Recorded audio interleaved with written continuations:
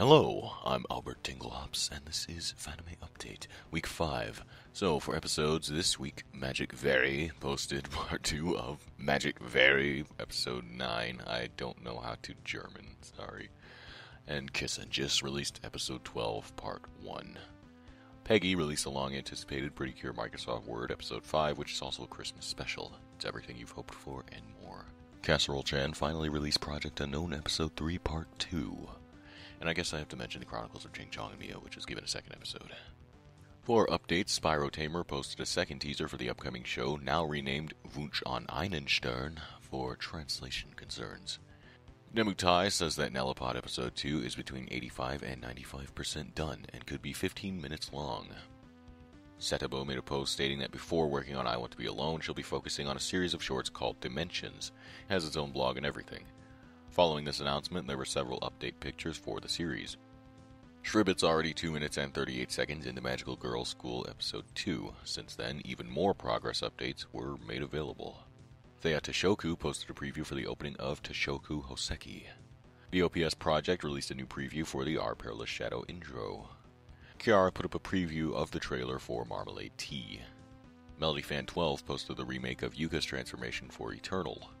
Frosted Eclair is apparently still trying to decide on style for TMMFD, which I think stands for Tokyo Mew Mew Frosted Desserts? A little later it was mentioned that all work on the main character's transformation was lost. Oh. Invader Kuma created a blog for Demon Seed Plus and posted a few character images. MuXX Tay posted a short preview for Berry Mew Mew Episode 1. Elite Paranoid released a third trailer for 2.0, and it's still looking just as awesome, but is that Microsoft Mike?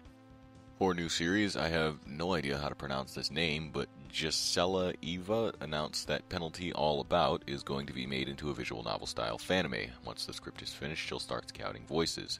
As of now, about 6 episodes are fully scripted. Clone Lab announced Clone Labs. Check it out. For casting calls, Aromi officially put up the casting call for Mafia Prince Episode 1. There are 5 male characters, 4 females, and 6 assorted extras. As a casting call update, Casserole-chan cut back some of the deadlines for the Project Unknown casting call. Most notably was the female role Maurice, while a few others were set to end after certain parts are released.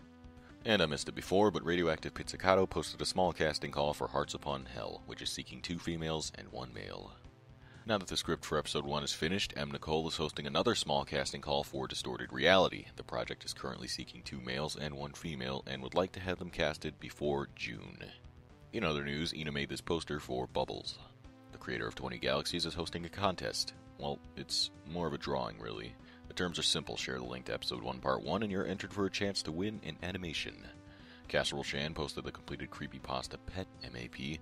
Apparently that was a thing, and now it's a completed thing. TTN4, whose name I don't know how else I would pronounce, uploaded an updated version of the Last Air promo. Battle of Madness now has a blog, and you can see some of the characters there.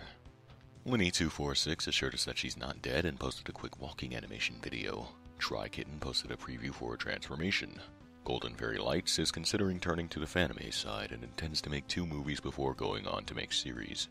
In celebration of 2 years since starting Tokyo Magic star, Kawaii Ouija 247 posted the full version of the song Chico with the lyrics and a download link, so now everyone can cover it. Like Z249 posted a preview of a transformation. It's fruit. And Kai Mellon says, lip syncing is hard. That's all for this week. Check back next week for the latest fan